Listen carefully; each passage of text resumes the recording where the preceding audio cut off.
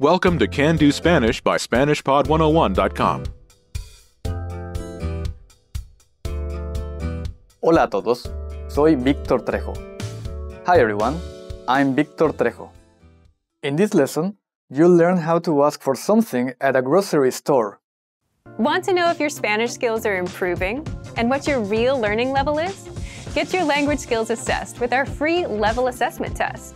Just click the link in the description and sign up for a free lifetime account to get assessed. This is Ben Lee, and he's at a small grocery store. After finding something he likes, he points and says, "This, please." Esto, por favor. Listen to the conversation. Focus on Ben's request. Ready? Esto, por favor. Aquí tiene. Once more with the English translation. Esto, por favor. This, please. Aquí tiene. Here you are.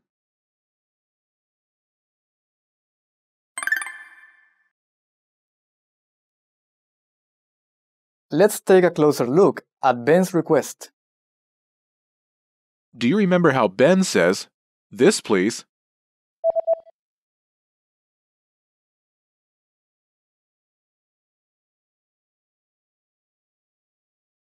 Esto, por favor. This standard way of asking for something follows a simple pattern. First is the word Esto. this. Esto. Esto. If you don't know the name of an item and consequently its gender, you can point and use Esto. it refers to something which is near the speaker. Ben uses it because he's pointing at something which is near to him. Next is Por favor. please.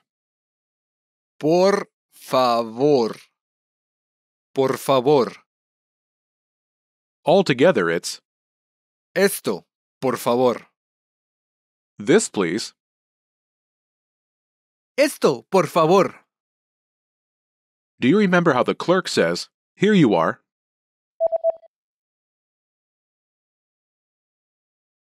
Aquí tiene. First is Aquí. which means here. Aquí. Aquí. Then it's Tiene. you have in the formal register. Tiene. Tiene. Tiene. Is the shortened form of Usted tiene. Usted. a formal word meaning you is omitted as it's understood from the conjugated form of the verb. Altogether it's Aquí tiene. here you are in the formal register. Because Ben is a customer, Gabriel Molina uses formal language with him. Tiene. Is from the verb Tener. meaning to have. Tener. Aquí tiene. Here you are. Aquí tiene.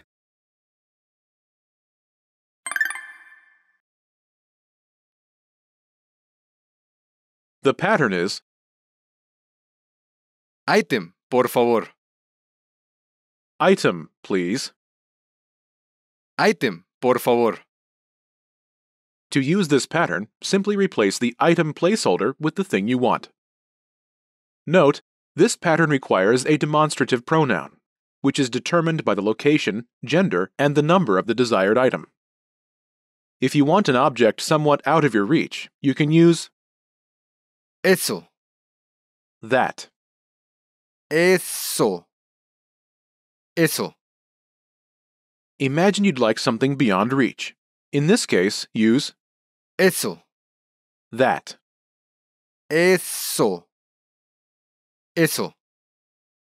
Say, that please. Ready?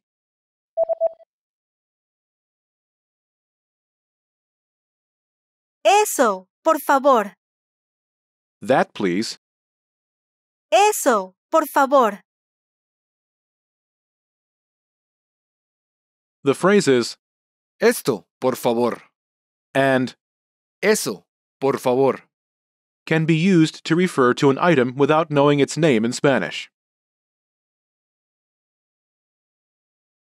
Note, for an item quite far from the speaker and listener, use aquello, that, as in that over there, aquello, aquello. Aquello, por favor. That over there, please. Aquello, por favor. To recap, close to the speaker, esto, this. Close to the listener, eso, that. Far from both, aquello, that over there. All these pronouns can be used to refer to an item without knowing its name in Spanish.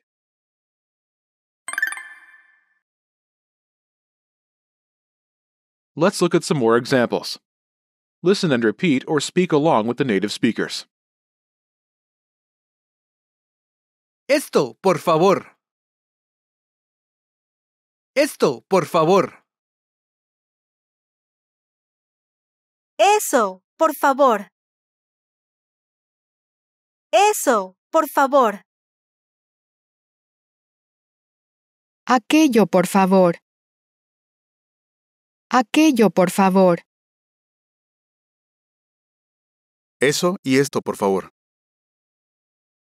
Eso y esto, por favor.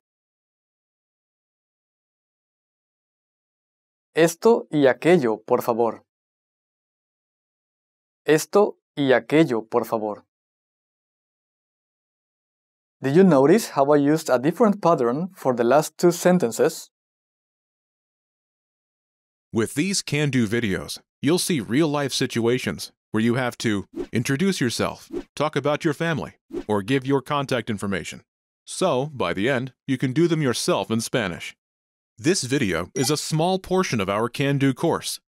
To get the full course, including translations, grammar tools, and assessment tests, click the link in the description.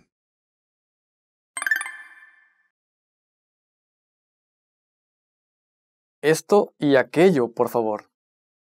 This and that, please. Esto y aquello, por favor. He uses the words Esto, and aquello. together. Esto, This, esto, aquello, that. aquello. When requesting multiple items, you can join them with the conjunction Y, meaning and, y, and. y. The pattern is Item y item, por favor. item and item, please. You should be aware of this pattern, but you won't need it for this lesson.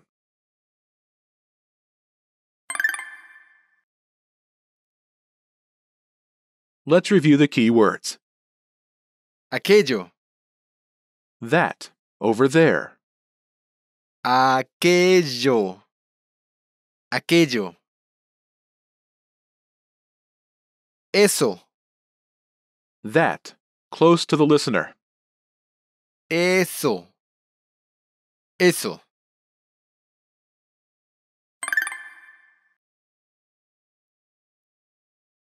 Let's review. Respond to the prompts by speaking aloud. Then repeat after me, focusing on pronunciation. Ready? Do you remember how to say please? Por favor. Por favor. Do you remember how Ben says, this, please?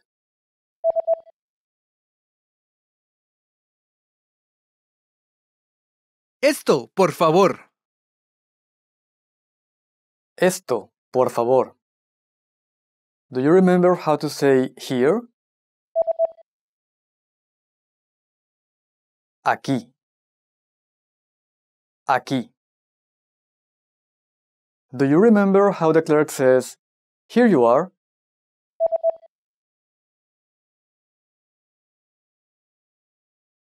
Aquí tiene. Aquí tiene. When you don't know the name of something, do you remember the word for that as in that over there? Aquello. Aquello. Do you remember the word for that when it's close to the listener? Eso. Eso.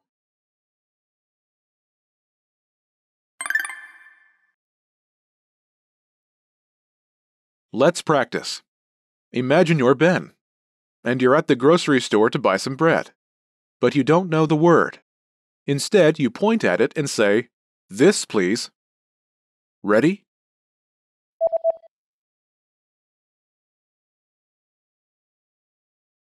Esto, por favor. Aquí tiene. Listen again and repeat. Esto, por favor.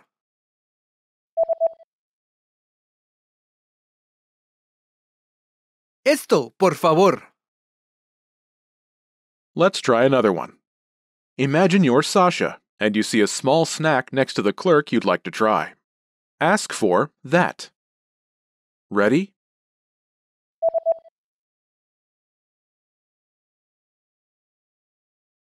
Eso, por favor. Aquí tiene. Listen again and repeat. Eso, por favor.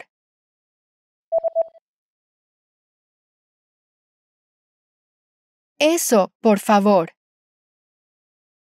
Let's try one more.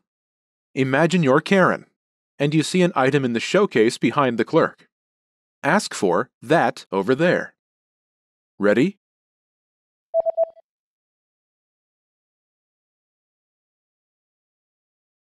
Aquello. Por favor. Aquí tiene. Listen again and repeat. Aquello. Por favor.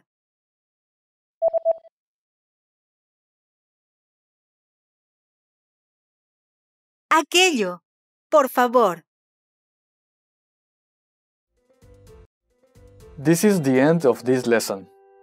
Now, here's what you can do to cement this conversation in your head. Review the conversation with our dialogue tool and lesson transcripts. Study the key words and phrases with our spaced repetition flashcards. Review the key grammar and cultural tips inside the lesson notes.